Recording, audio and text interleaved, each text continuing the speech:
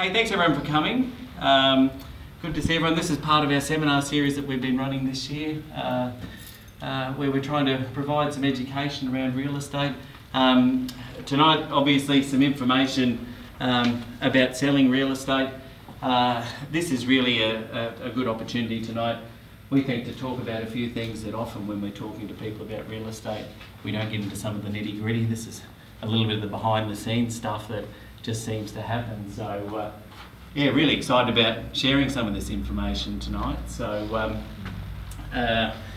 we've called it, I think we called it our top secret insider tips or something like that. So, a little bit cheeky to call it top secret, but as I said, this just happens to be a bit more detailed than what we would normally talk about. So tonight we're just going to run through 5 tips about selling and about the market and some of the mechanics behind selling real estate. A lot of it is focused on buyers, because at the end of the day, if you're selling real estate, you're looking for buyers. So how do we find these buyers? So run through those 5 tips. At the end, we'll have a bit of time for Q&A. So love you to try and stump me with some questions, because I've got Sam here as a backup if you've got some really tough questions. So Sam, you'll be in the hot seat if I don't have the answers. So I'm looking forward to that.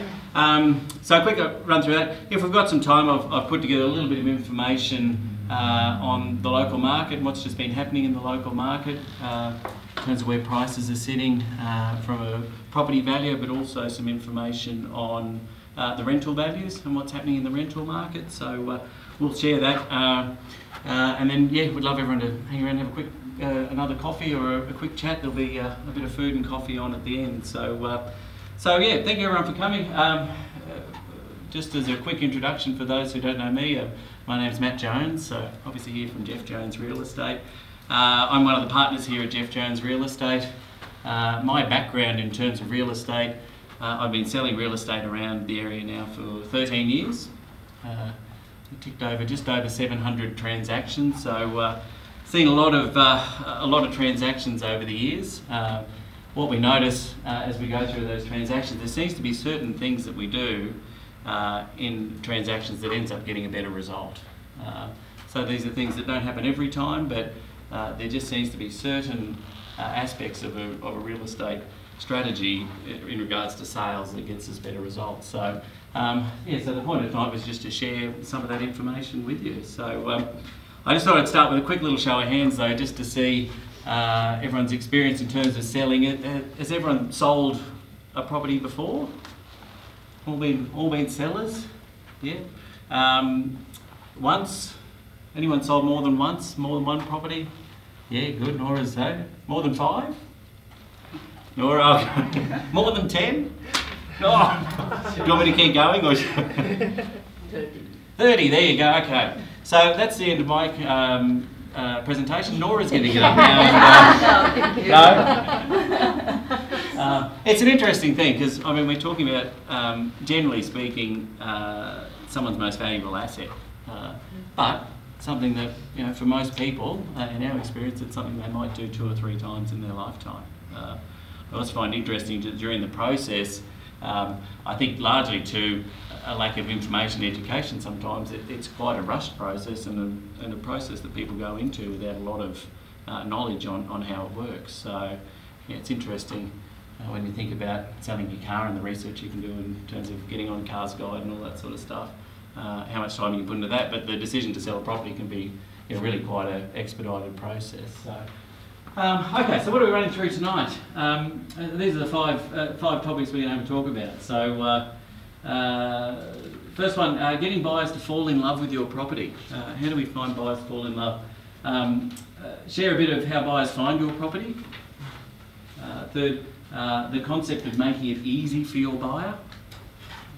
Fourthly, eliminating the renegotiation process. And fifthly, finding the right agent. So there's some topics for us tonight. So first thing we're getting into is just a little bit of information about how buyers search for properties. We're going to largely talk about online. Obviously, the online market space has changed real estate over the last 10 years. So the research tells us that 86% of buyers search online. So there is still 14% of people who aren't online. or aren't looking online, but obviously the vast majority of people are looking online. And when we talk online, of course, we are largely talking about that website that everyone knows, which is realestate.com.au. It has over the last 5 or 6 years, become almost a magnet or a landing place that people are aware of in terms of real estate in Australia, particularly Queensland. There are other websites, of course, the domains and others, but as it is, realestate.com.au is very much the central funnel in terms of people getting their real estate information. Funnily enough, realestate.com, it's by far the most used buyer research tool. It is the 18th most visited site in Australia in terms of websites. So just shows how much interest people have in real estate. Anyone like to have a guess how many unique people visit realestate.com each month? Unique. How many individual people get on that website every month? Any ideas? 24 million people in Australia. So 5.8 million people visit realestate.com.au every month. So nearly a quarter of the population get on that website. Which just, as I said, shows the interest that people have in real estate. Obviously, we haven't got a quarter of the population looking at moving at any one time. So it's a massive amount. Realestate.com, for those who don't know, is majority owned by News Corp. Mr. Murdoch owns realestate.com. Its value currently is $7.7 billion. So it's an amazing business. I didn't bring up the graph of its share price, but as you can imagine, with the business value at $7.7 million. It's their own business, they should buy the shares. Well, you could have had them, I think, for about 10 cents at one point, and I think now they're 40 odd dollars. It's an incredible business. They've done something. At the end of the day, it's an advertising business. They've managed to put together this destination in terms of where people go and find their real estate information. So other people would love to have that space. But to put it in perspective, a business valued at $7.7 billion, Domain, which is the second most used website, is owned by Fairfax. So Fairfax Media. Fairfax, as an entire company with all their newspapers and all other websites they do, is valued at $2 billion. So their whole business is valued at $2 billion. Realestate.com, as one little part of Mr. Murdoch's. Good evening, how are you? Mr. Murdoch's empire is $7.7 billion worth of websites. So. So it's a really interesting dynamic. Just to share a little bit about how that website works in terms of selling and finding buyers, it's quite interesting that 70%, and this is some insight that we get from realestate.com.au, 70% of visitors search by the suburb only with no further filtering. So by far the most common way to try and find a property on realestate.com is to type in Coorparoo and start trying to figure it out for yourself. There are some reasons why they do that. So obviously you've got the option of I only want to find a unit in these 4 suburbs, or I want to find the newest stuff, or whatever it might be. 7 out of 10 people just off they go. Type in Coorparoo and away they go. Somewhere between 53 and 69% of visitors don't ever look past page 1. I say 53 to 69% because realestate.com.au have supplied us 2 lots of stats around that. So it's either 53 or 69%, but it's certainly a large majority of people. And I think a lot of that comes from we're just looking at the newer stuff. So the perception of whatever's up at the start of the website will be new. Keep in mind that there's nearly 6 million people looking every month, so these people are visiting very frequently. An interesting thing in terms of buyers looking for property, less than 10% of the visitors research sold prices. So for those, I'm sure everyone's been on realestate.com.au, but you've got a section about buying, you've got a section about renting, you've got a section about sold. And the sold section is a really great resource for property owners or property buyers to see what's going on in the marketplace. But the absolute vast majority of buyers do not look at that page. I don't look because it's going up. Maybe they don't want to. They don't want to look. It just keeps going up. The prices. So I think that the interesting lesson there in terms of someone selling is that the buyers are not necessarily comparing your property to what has been sold. They're comparing it to what else is on the market. So you're very much in competition with the properties that are currently on the market. So yes, it's surprising. We would love the sold page to be more widely used. And if you go on the particularly on realestate.com.au, you know, it's a really good resource these days in terms of seeing sale prices of properties that have just been sold. As soon as our properties are sold, generally speaking, the sale prices will go on there. That information is freely available through the Department of Natural Resources these days, about 6 to 8 weeks after the property is sold anyway, through RP Data and CoreLogic, the data companies that look at all of this information. So certainly from our point of view and from a lot of real estate agents' point of view these days, we would like the marketplace to be more educated, so we figure if it's going to go online within 6 to 8 weeks, we might as well put it up there now. But yeah, less than 10% of people are looking at that. So I just wanted to run you through a few little tips, and I think I've got them in your handout, about how you can get a better result in terms of being on these websites. And this isn't specifically about realestate.com.au, I said, but I am talking about that website particularly because it's such a strong website. Just in terms of a quick insight with our business, it is almost 90% of our online inquiry comes from that one website. So we have properties advertised on every major portal, the domains. There's a whole range of others, Home Hounds and Real Estate Views, etc., etc. I think there's about 13 or 14 websites. Yeah, it's just under 90% of the inquiry comes straight off that realestate.com.au website. So here's some little tips about how you can get a better result online. And of course, number one is photos. So get your photos absolutely spot on. Sometimes that means you have to do it twice. So you get the photos and they don't look quite right. You need a hero shot. Ben, you might be able to help us with this, but that first shot is just so important in terms of that search capability online. You might have noticed on a lot of the websites now, including realestate.com.au, that there is no headline on the search results. So there's no text, there's no ad copy, it is just the photo and the price and the attributes of the property. So they're showing you how important that photo is. Obviously a nice big photo. So we can't even put the story in. As you click through, you can get the story, etc., etc. But in terms of the search results and trying to get that click through, the photo has to be, really appealing. Floor plans. So floor plans are viewed by up to 90% of visitors. And generally it sits somewhere between 70 to 90% of all people who look at a property online will actually look at the floor plan. So, yeah, have a good look at it.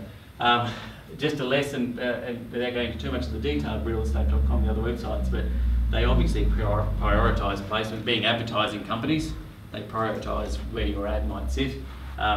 It's really important that you prioritise your position from day one. The drop-down rate almost immediately, but certainly within 2 weeks on those websites in terms of how many people will visit your property is enormous. In terms of being in a priority position, in our experience, to not have that priority position can affect how many people you'll see your property by up to 400%. So we can drop literally the number of clicks on a property by 3/4 if it's not positioned properly on the website. So,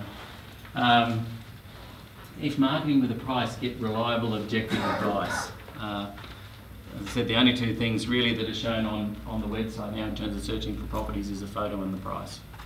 So they're the two things that your buyers have to compare your properties. And if the price, obviously the price doesn't sit where it should in terms of that comparison, again it will have an impact on how many people go and click through. Now, in terms of getting objective advice at the moment, as I said, the sole page of realestate.com and some analysis of that can really help. If we can get that number up beyond the 10% of people who go and look at that. Don't rush the process. And we say think of product launch. So I guess this is a concept of getting all your ducks in a row in terms of launching your property to the market. We see some interesting things online. Sometimes we'll see photos coming soon or more photos coming soon. So in the rush to get a property on the market, someone has missed a few steps.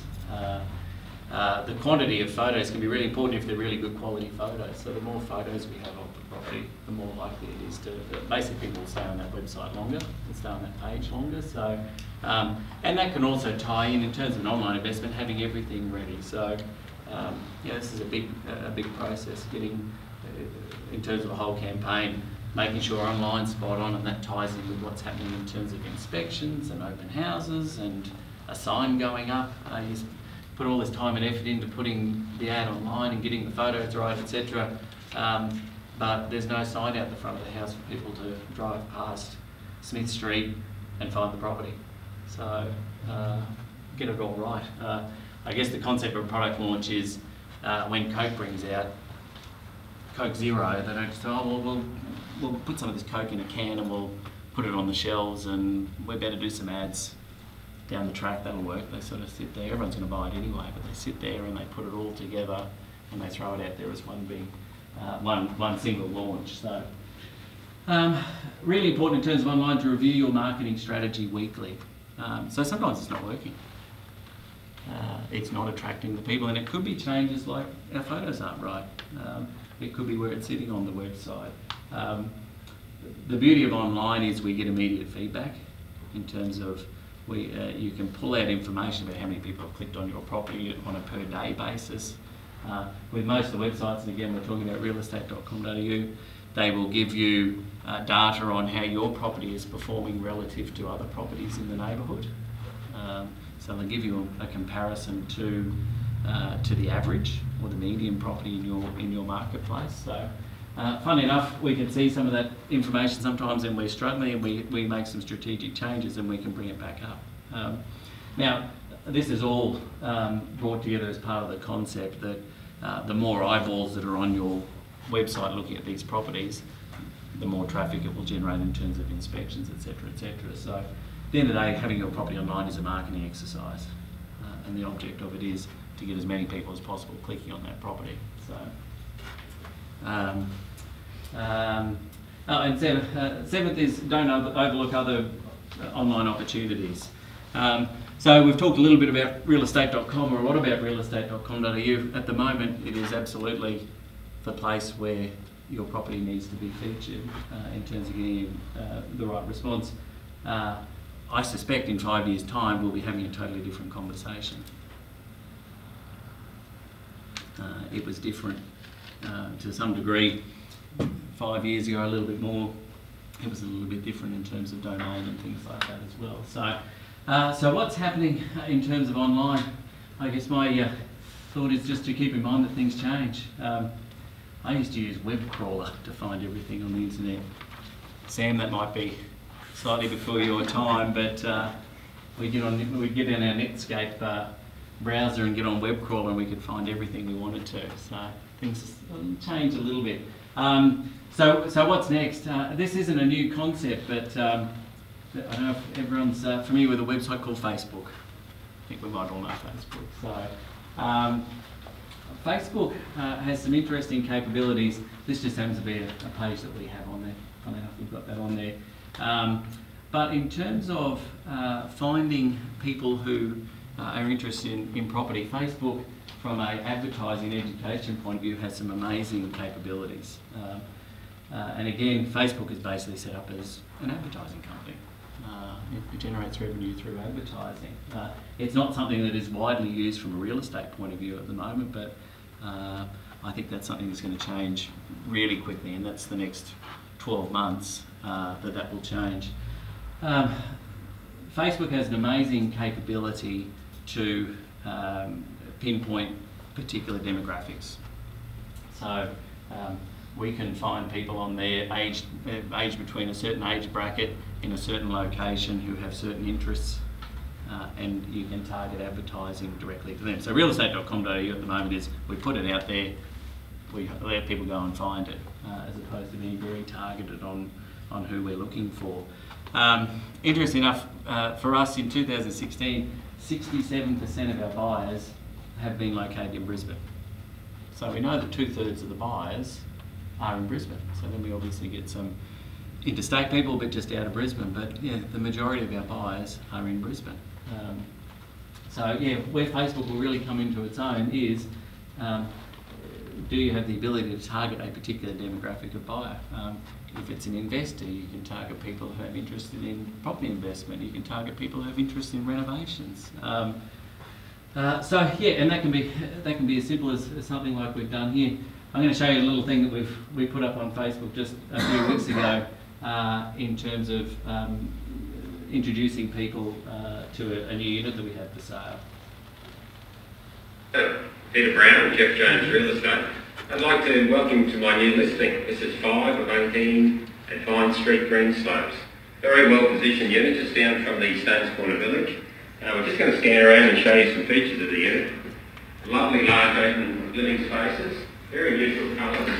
It's certainly very livable area. Just going to swing around now behind, show you an open plan kitchen. And a very dedicated, nice living space here.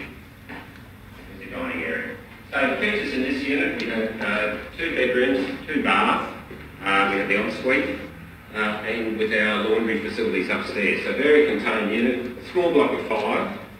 We'll just sweep through and give you a look at these large bedrooms now. Nice livable space with good built-ins here.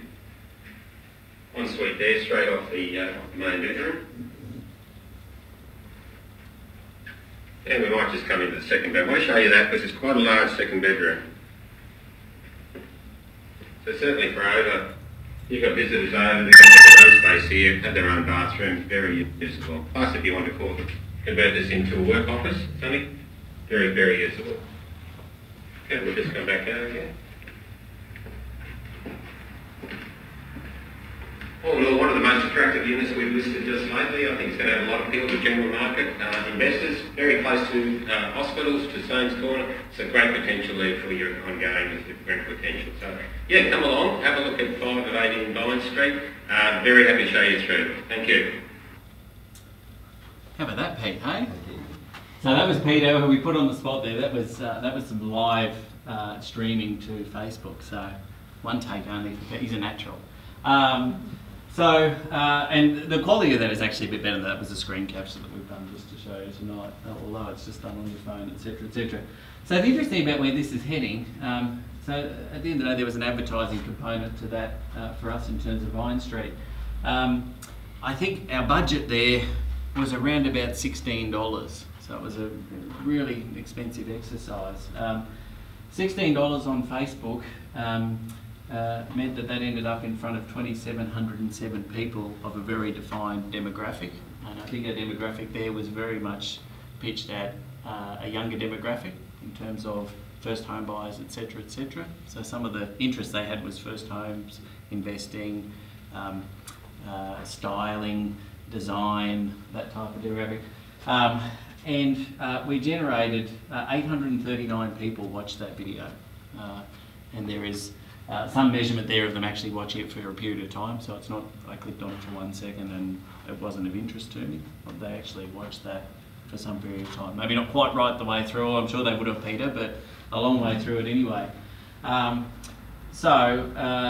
that capability, and this is particularly in terms of going live to Facebook at the moment. Facebook Live, if anyone follows social media stuff, is absolutely a buzzword at the moment in terms of what's happening. There are auctioneers in Sydney who are broadcasting auctions live. We did one live as well the other week, but there are auctioneers in Sydney with people, over 20,000 people watching auctions over a weekend.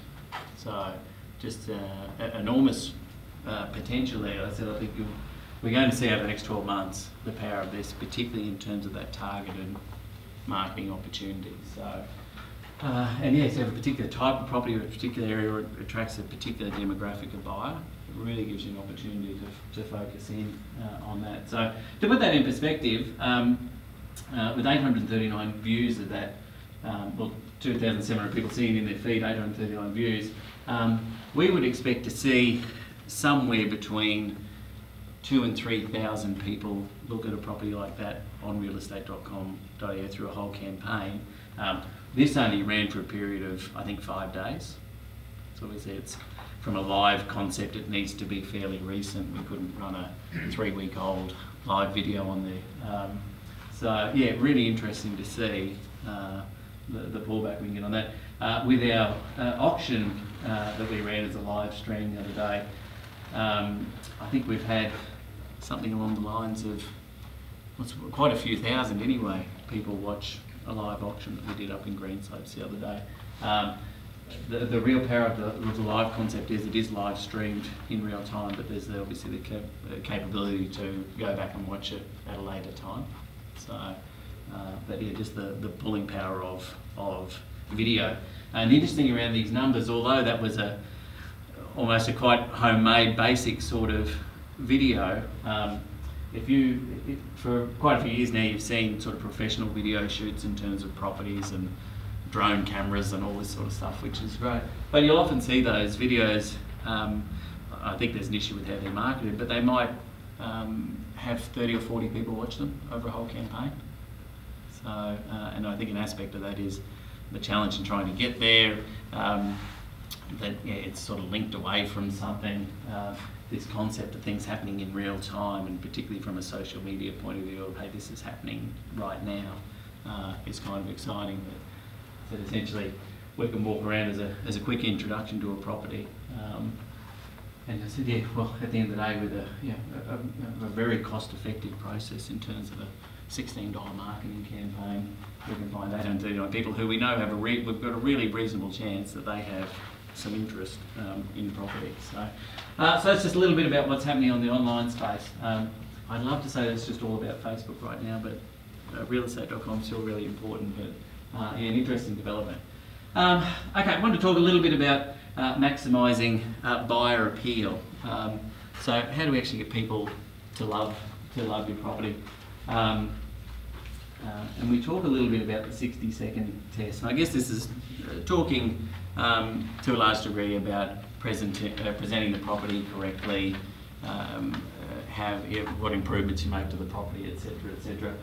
Of course, there's a whole myriad of information online about this, and every website has information about what you should do about cleaning the gardens and all that sort of stuff. So, look, the best advice we can give people is the 60-second test, which is just basically the concept that they're walking through the house, they're either into it or they're not. So yes, so much of that, so much effort and so much interest in, do I get a good feel for this thing as soon as I walk onto the property? So again, just some information from our business. This year, 80% of our buyers have bought a property after looking at it only once. So 8 out of 10 buyers will only do one inspection, which means they're probably spending less than 15 minutes at the property before they make a decision to purchase it. So yeah, it just shows you the power of it, and obviously a lot of that happening at an open house type situation on a Saturday with other people around. They're doing a quick walkthrough, so they're over. It's just so powerful around, well, I either like this property or I don't. Is this the one for me? So yeah, a general rule in terms of the presentation stuff then is absolutely what is going to give you bang for your buck in terms of I walk straight in and I like this place.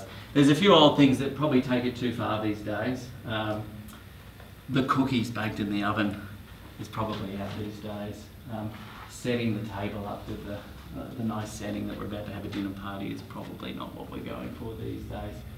The roses in the bathtub is probably taking a little too far. That wasn't one of our properties that we have recently sold, but nice concept, but probably taking it a bit too far in terms of the presentation as well. So look, really, it can often be some really quick, easy things. So here's our 6, and I think again they're in your little book here in terms of 6 real quick fixes. First one, paint the front stairs, paint the front door. So coming straight up those stairs in our old Queenslanders, they've normally had a bit of wear and tear on them, because they're up and down all the time. Let people have that nice feel as they're coming straight through the door. The front garden, sometimes we can get away with a little less in the back garden, but we've got to get them through the front door first. So it's amazing, a quick play in the front garden for an afternoon can tidy all that up. Really important to get as much natural light in the property as possible. So that can mean taking curtains down, taking blinds down, or certainly opening them up. How can we maximise the light? It'll be one of your biggest complaints from a buyer if a property is dark. They want to see it light. So I said it often, it's literally just, let's get rid of these curtains. You've got these big heavy drapes. Let's take them off. Particularly if they're looking a bit baggy, they can just go. Neatly arranging storage spaces. So everyone does this big declutter when they're looking to sell, and everything ends up in the garage, which is the best place for it rather than in the property. But then we run into a problem where we don't look like we've got a good lot of storage space. So it can still be there. If you can get it offside, even better, but let's get that storage space looking really usable. And again, depending on the type of property, but if we're tight on space, you have some really good space in some of our houses downstairs, really adds some value in terms of guys having hobbies and trying to get stuff out of the way. Get your bathroom sparkling is a big one, and that can be as simple as, okay, we need to re-silicone, we need to give things a bit of a paint. If it is that you are looking to sell in the near future, often a full bathroom renovation won't be a great return on your investment. There are simple improvements that you can do to make your property, to make that bathroom look better. It could be just as a quick coat of paint. Exit mould will be your best friend. No mould in the bathroom. And a little one about minimising personal photos. So if you've got your big family photos, that I guess is a concept of a buyer walking through and taking some ownership of it in that 10 minutes rather than feeling like they're being intrusive and looking through someone else's property. So I said there's heaps of information about that online, but the big message is, and you'll find a checklist of 100 things, but you've really got to think about, well, what is going to have impact for a buyer as they walk straight through the door. So, okay, this is the exciting one for us, the concept of making it easy for a buyer. So why do we, this is the whole process from go to woe, being easy for a buyer. So why do we want to do that? Quite simply because we might end up with more of them. At the end of the day, when you're on the market trying to sell your property, you're in competition with all the other properties. Often the location is the same, the features are very similar. The difference between someone wanting to buy your property and someone else's could just literally be that we've set it up and we've made that process easier. So we've got some things that we think add some real value in terms of making the whole process easier for a buyer and getting you a better result. So I'm just going to run through a few of them. First one is the concept of getting a building and pest inspection prior to your sale. So there's a few reasons why we do it. One reason, it gives us an opportunity to attend to issues prior to selling. So often someone will get a building and pest inspection, they'll find out there is actually an issue with their property that may be worth attending to, so it's not an issue for a potential buyer. Second reason, there is an independent expert opinion on the condition of the property to assist sellers and buyers when determining the value of the property. So you're both looking at an independent opinion on the condition of the property. And thirdly, it's a great resource to determine the most interested buyers. I guess what I mean there is having that report available to potential buyers. Any genuine interested buyer in your property will want to see that report. So I guess it's a qualifying tool for you to have buyers taking that report, you know that they've got some genuine interest in the property. So, interesting what the outcome of that is. In terms of having that pre-sale building and pest inspection, holding that. For us, again, this is this year's stats, 65% of the contracts that we've put together where we've had a pre-sale building and pest inspection has not been subject to any further inspections. So a buyer will accept that report in 65% of cases. For us, that building and pest inspection is done by obviously an independent third party. It's done by a qualified building and pest inspector. In our case, they are available to talk to any prospective buyers and run through any of the information in there. So it is good, reliable third-party information. It is the same building and pest inspector they would likely use if they were to go and get their own. Of course, a buyer can then go and get those, and we're saying in well, nearly 1/3 of cases they are going and getting their own inspection anyway. The interesting stats out of that, this year we've had 10 properties where we've had to renegotiate the sale price due to issues that have come up on building and pest inspections where we haven't held them, ranging between $880 and $30,000 in terms of a renegotiation process. On average, taking out the $30,000, which was an extreme, but on average, $3,470 in terms of a change in the purchase price, based on investigations that the buyer has carried out post-sale. I think the attitude of a buyer and their headspace in terms of viewing that inspection is very different once they've committed to spending a lot of money on a property. They're looking for issues potentially. There's a concern about the purchase price. Have they paid too much? They start getting bad news, indifferent information. Of course, that's playing on their mind. That's generally going to have them thinking, gee, we've paid too much, we better see what we can do about this. So for us, in terms of a private treaty situation in Queensland where the property's for sale, obviously, generally speaking, they're subject to a buyer doing their own investigations. To have that information up front, so it gives the buyer a really good chance to have a look at it. If they do go and get their own building and pest inspections, we've got a starting point in terms of what we agree, or what I guess the seller has based their expectations on their sale at. So it would only be from there that a buyer would find something different to that, that there could be an opportunity there that they would take up an opportunity to renegotiate. So so for us, well, 13 properties we've had sell this year with building pest inspections in place pre-sale. We've had 0 renegotiations. So when we're looking at an average of $3,470 when it becomes an issue, and it happens fairly regularly, 10 times this year, so more than once a month, just out of our office, we're having to go and renegotiate the sale. So yeah, really good information.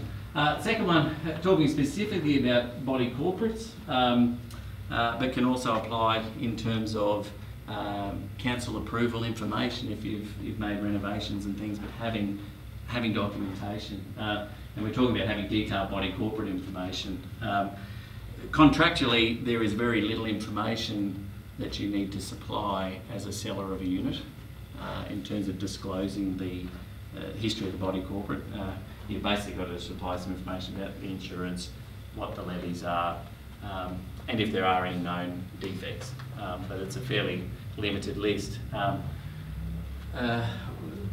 There is the ability to provide more information. I guess this is just all the concept of being more open with your buyer, making it easier for your buyer.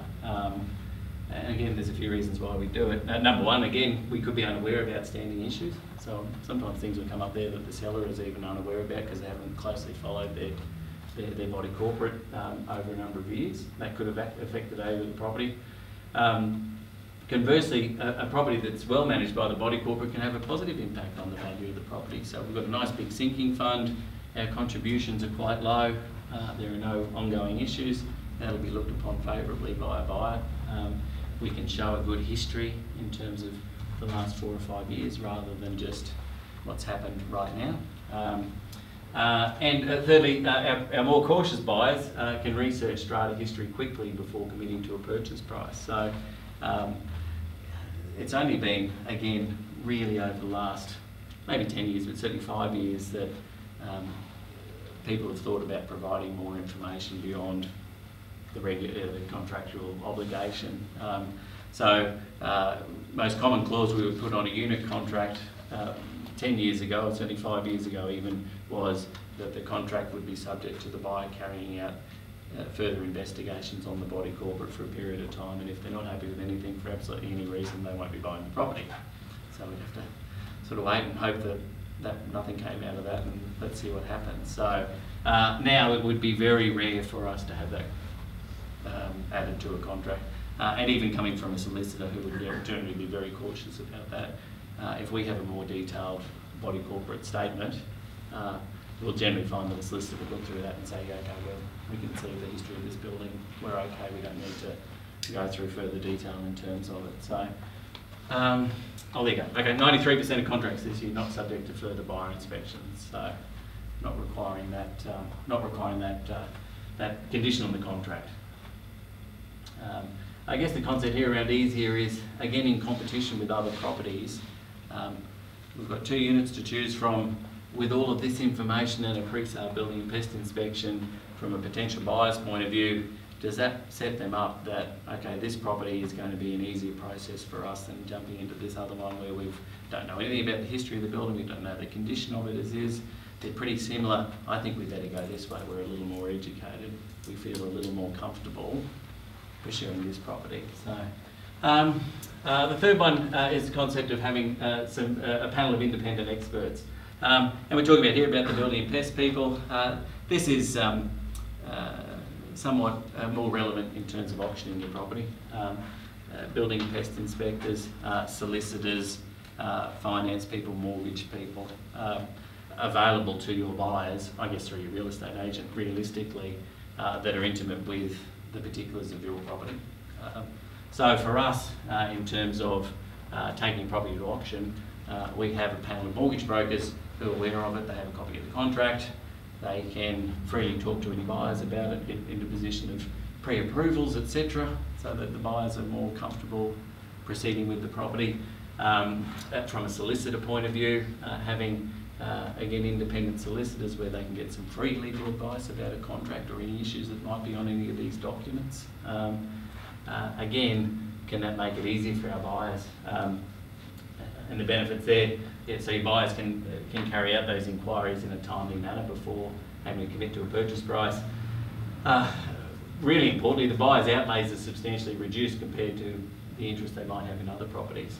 So with all of this stuff in place, your buyer can be well informed, and it basically will cost them nothing to do their inquiries, as opposed to property B where, well, worst case scenario, in an auction they've got to go and spend $500 on a building and pest inspection. They've got to go and see a lawyer. It might cost a few $100s. They're $800, $900 before they can even start. That is going to be off-putting for a lot of buyers unless they've got some real desire around that property. It's just going to be a difficult one. Most common complaint we see, particularly interstate in Sydney and Melbourne, where they have some real issues around underquoting and prices and auctions, and Nora's nodding. Okay. But yeah, that issue of people having to do all that sort of investigation work and spend hundreds, their issue is more than it's around the prices are totally out of position of where they might have been, but an expensive exercise. So yeah, as I said, that's just a concept in terms of, can we set this thing up? And the whole point of this is, let's elevate this property over the other properties on the marketplace. Okay, just a quick one. I'll put some information in your folders. I won't go through all of the stuff about how to find a real estate agent. I've got some great ideas there, funnily enough, but I'll leave people to make their own minds up there. So, but just a couple of little things in terms of working with a real estate agent. So I won't go into all the fabulous stuff about what great value we add to the transaction and how we're really nice people, etc., etc. But just a couple of little things that you can do in terms of finding a real estate agent. And funnily enough, a lot of things that I don't see people doing in terms of trying to work with the right real estate agent. So concept number one is you can always take your real estate agent for a test drive. You can go to open houses. So you can actually see how real estate agents work. We were looking at getting a new accountant a little while ago, and then we didn't change because I couldn't see that it was going to be any different. But then I couldn't sit in his office and see how he balanced the books, and obviously work out that we had to pay less tax than what we did and all that. So we couldn't do it. But yeah, real estate agents, you can go and see them in their working environment, and their working environment for you is what they do at an open house. It's showtime. It should be them in their absolute best light too. So if something doesn't feel right in an open house, it's not a good look. A quick one, in terms of finding an agent, I would say to focus on the strategy to maximise the buyer interest. create competition and manage the process.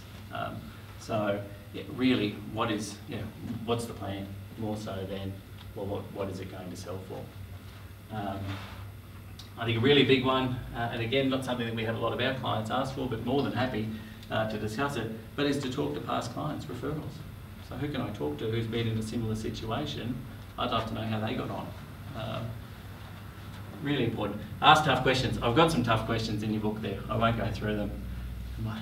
Might be tough, but yeah, there are some really pertinent questions I think you can ask of a real estate agent to determine whether they're a very good fit. I think really important that you need to be comfortable with the strategy that you're working on. Rather than take the real estate agent's advice, there's a whole bunch of ways to go about selling a property. If you're not comfortable with it, it isn't going to be a good fit, because this is a process that can take weeks, and it's a pretty stressful process. You're selling your property. You've got to be entirely comfortable with the strategy that's been agreed on.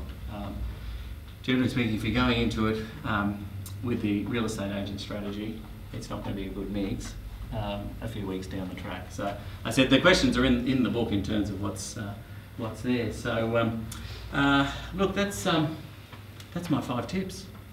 So a bit short and sweet. Happy to answer any questions. I've got a bit of information about what's happening in the market if everyone would like a bit of an insight into what's happening with our market and prices. But anyone have any questions about that stuff? Yes? Who owns On the House? Who owns On the House? I think they're called Console Holdings Group, which is actually a software supplier for the real estate industry.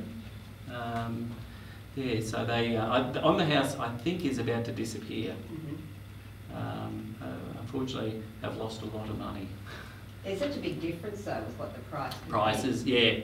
So the concept, has everyone seen On the House and this concept of automatic sort of valuations and things? Is everyone familiar with the website? No? Okay. So yeah, the idea of On the House is that you can type in 1 Smith Street and it's going to pluck out the number and say it's worth this, but as they die, it normally says somewhere between 600 and 1.1 million or something. The concept of it is, it comes from America. So there are websites in America, Trulia, Zillow, that have that same sort of functionality. In America, and I believe it's associated with taxes, the square footage of every property is known. So it's common information. So they know the size of the land, they know the square footage, and they know the configuration of the property. So they have a lot more data that they can use to determine that value. So if you go on there, the numbers are really quite tight. But they've tried to bring that concept over to Australia. But the only information that's publicly available in terms of Department of Natural Resources information is the size of the land and the last sale price. So there's absolutely no record on improvements to the property, the size of the property. So yeah, 2 properties in the same street on 600 square metres, no differentiation. Obviously we can have a 2-bedroom shack and a knockdown house that's now been turned into a 6-bedroom mansion. So yeah, great idea. Unfortunately, it's not going to get the result that people would like. So. Any other questions? How much on average the building and price inspection would cost? Oh yeah, between $400 and $500. And the realestate.com.au? Varies, and varies by suburb and position. Up to $2,000 to get A1 prominent position. So anywhere from nothing to 2,000. How long is that for? Indefinitely, but prominent position up to 45 days. So, realestate.com, funnily enough, want everyone to have prominent position. They want you to spend that money. I know it's a strange concept, but they certainly, we didn't talk to a lot about it tonight, but they prioritise people on their spending capacity, as you can imagine. And look, at the end of the day, I said, without sharing all the detail tonight, they deliver in terms of prominence and properties being featured more heavily, there's no doubt about that. So yeah, they got to being a $7.7 billion company one way, they figured it out. So yeah, any other questions? No? All good? Yeah, good. Hey guys, hope that was good information. Does everyone want to have a quick look at the local market? It'll only take me a few minutes, just have a look at what's happening in terms of prices. And I've done Greenslopes, so if you're out of Greenslopes, happy to share some stuff. We can get it to you online or something, but I did Greenslopes because I knew a couple of us from Greenslopes tonight. So, yeah, just a quick market update in terms of what's been happening in Greenslopes. Interesting market, and this is, I'd say, pretty typical of all of our areas around here. The data shows us that the median price in Greenslopes over the last 12 months for houses has increased 11.3%. And I would say that that's probably a fairly accurate reflection of the market. It's always interesting looking at the median value, and particularly if we drill down to a single suburb, because we might be looking at 100 transactions. So it's only if there are just a few extra transactions at the top or the bottom of the market, it will throw these numbers out. But to me, that's probably a pretty accurate reflection of what's happened in Greenslopes. We'll look at the graph in a second. Units down 3.7%. Again, probably a pretty accurate reflection. So let's have a look at the graphs. Median price 740 for houses, 390 for units. So this is growth in terms of houses in Greenslopes, got up from 98. So yeah, with our 11.3% growth, and this is only tracking to about April, I think, of this year, you can see that that's, we can see this real curve in terms of what's happened with our prices in Greenslopes. Pretty steady in terms of growth. We go back to GFC here in 2010, and we dropped back, but on those numbers, we still only dropped back maybe to sort of where we were 2008, 2009 through 2010, 2011. So I can remember the predictions of 30 and 40% drops in property prices when the global financial crisis came in, and well, wait, we're not going to buy now. The prices are going to come back 30%.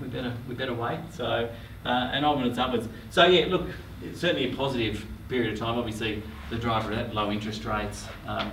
In terms of the Greenslopes market and houses, a lot of transition from people out of units into houses. So maybe that next step in terms of the marketplace for them. And even at that 700,000 mark, attracting, although it's a smaller market, first home buyers in terms of couples, young couples, etc. So, interesting thing we've seen for quite some time now is the number of transactions is actually quite a bit lower than where we were back in the early 2000s. And that's pretty much across the board for us in our inner city areas. The frequency of transactions has certainly dropped down. So you can see some real growth here. Yeah, if we go back to 2011 GFC time, well, what are we? Less than 80 transactions for the 12 months, and 160s and 170s back in 2001 and 2002, so literally half the turnover. Units. The graph changes a bit with units. So this is our growth graph. A little bit wobbly in terms of units post GFC, and certainly not the growth that we've seen out of houses, but then we've had some massive growth through some of these periods. Look at 2006 to 2008, very sharp. Again, a bit of a drop back down, although fairly consistent, a real run of prices here.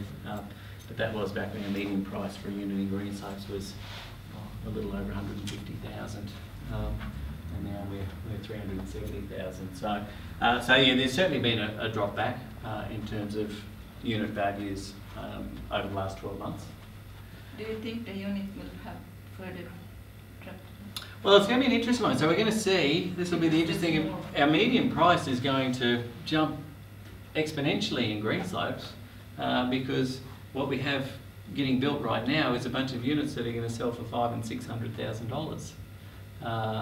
So we're going to see on this graph, it'll be interesting how it's interpreted. Our median sale price is going to rise again over the next 2 years. So that might be interpreted as a great return in form of the Greenslopes property market or the Coopera property market. Again, it's just going to be a shift in terms of where the values sort of sit. What does townhouses go with? Does that go with units? Yeah, it does. Yeah. So strata stuff. So yeah, that throws in all the townhouses and units together. Maddie, will there be too many? The crystal ball question. I don't think so, is my thought on it. There's obviously a lot of stuff being built around here. Yeah, I don't know whether Brisbane City Council's got it right or not, but the population projections and the people wanting to live in the closer to the city, etc., etc. Yeah, I actually think the demand is there. So it'll be interesting to see. I think there is a challenge for people who are now buying these new properties and where their values might sit over the next 10 years, because they're certainly paying a premium for new properties. We don't know what a 10-year-old unit with a nice city view in Greensides might be worth in 10 years' time, because we haven't had stock like that now. We've got different stock. So, no, I don't think it will be. It'll be interesting to see what happens with rent, Because with rental yields. Stones Corner is established, or? Yeah, look, we're a bit of an advocate for it, but I think it's a great area. And what's happening here, I think it will attract a lot of people to want to live here. There's a lot of units going in, but yeah, there's a lot of units going in everywhere. You look at some of these developments and what they're doing at Woolloongabba and stuff, and you know, these things are selling. So there will be people in them. What they rent for will be interesting, because if you've bought one as investment, you're going to want a tenant in there. And maybe You're having trouble renting some. some of them, yeah. Our vacancy period has increased, but having said that, yeah, just some insight for us. Out of 1,285 properties, we currently have 20 vacant. So the vacancy rates are still very, very low. Going back 2 years ago, though, that vacancy rate was probably less than 10. So it's in some ways it's double, but yeah, so 20 properties out of 1,300 that actually aren't occupied at the moment. It's pretty low. So we're looking at rents. So this is rents over the last quarter. This is how many properties have been rented, but yeah, a little bit of decline here in terms of rental values in terms of houses. There's certainly a lack of demand. At the end of the day, we can see a pick up in house sales. There's got to be some people coming out of that in terms of moving into buying properties rather than renting. But yeah, it's certainly been a drop back there. I said this data is going back to Q2 of this year, so April to June. That continues. Mari is the expert there. Levelled off, still back a bit. Houses are going well. Yep. Yeah. Do you have to reduce some of your rental? We have had to, yeah. More so units. The houses are going fairly well, yeah. Yeah, so the interesting there, and again, we're just getting into Q2 here, so we've got another quarter to look at. But all bedrooms, in terms of units, fairly steady over the last 12 months. But then we would think that there's been just a drop off in the last 3 months. So when this data catches up, Do that's because of developments around them? yeah, look, it's supply and demand essentially. So the tenant point of view is, yeah, they've got a bit of choice. So yeah, we've found them come back in real terms. You know, a rent might have dropped in real terms $10 or $15 a week. Yeah. Maybe 20.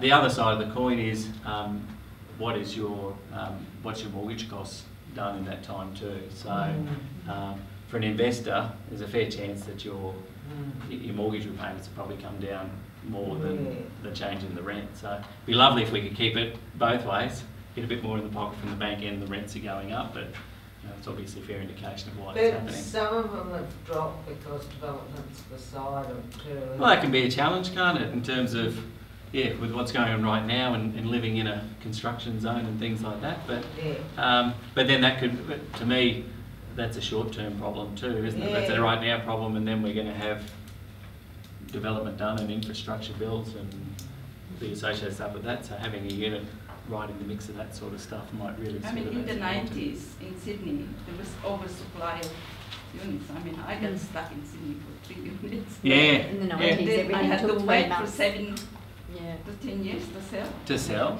But Yeah. it was, you know. It was like that in Brisbane in the 90s. Everything used to take about 3 months to rent. So do you think That this was heavy. time would be similar? Yeah, I don't think so. I don't think it's as bad as that. no. Yeah. That was interesting, yeah. Yeah. 3 months to rent. Yeah, everything, Right. yeah. Keep our Yeah, I was listening nearly bankrupt. to- Yeah. Well, yeah, look, in perspective again, from a rental point of view, we were just looking at this yesterday. We've got an average time frame to rent a property at the moment of about 26 days, which is really ringing some alarm bells for us. That sounds like far too long. Now that doesn't mean your property's vacant for 26 days, because obviously you're trying to rent it generally when there's already a tenant there. So, but the actual process of finding a tenant take 26 days for us is an extremely long period of time. So we were used to 14, 15 days, going back even just 12, 18 months. So that's a bit of a shift. 14, 15 days is great because there was no vacancy essentially. You'd have it rented before someone would move out and you could do a quick transition. So yeah, that's a little insight into what's happening in Greenside. If you'd like some info on what's happening somewhere else, more than happy to email it to you. Just let us know. This stuff is, there's some good reports in terms of looking at this stuff. So I think that's all we've got for tonight. Little quick plug for next month. Next month we're doing a simple thing around property investors and some of the issues that people are having with property investment. And a lot of that we'll be talking about what you've got to do to minimise your vacancy period. When I say we're 26 days, we are seeing there are properties at the moment that are sitting vacant for 3 months. Generally, funnily enough, some of the stuff we talked about tonight solve those problems too.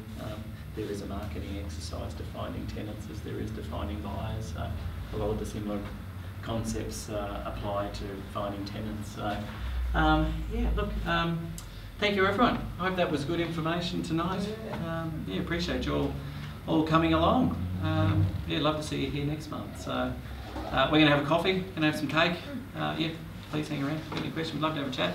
Okay, thank you.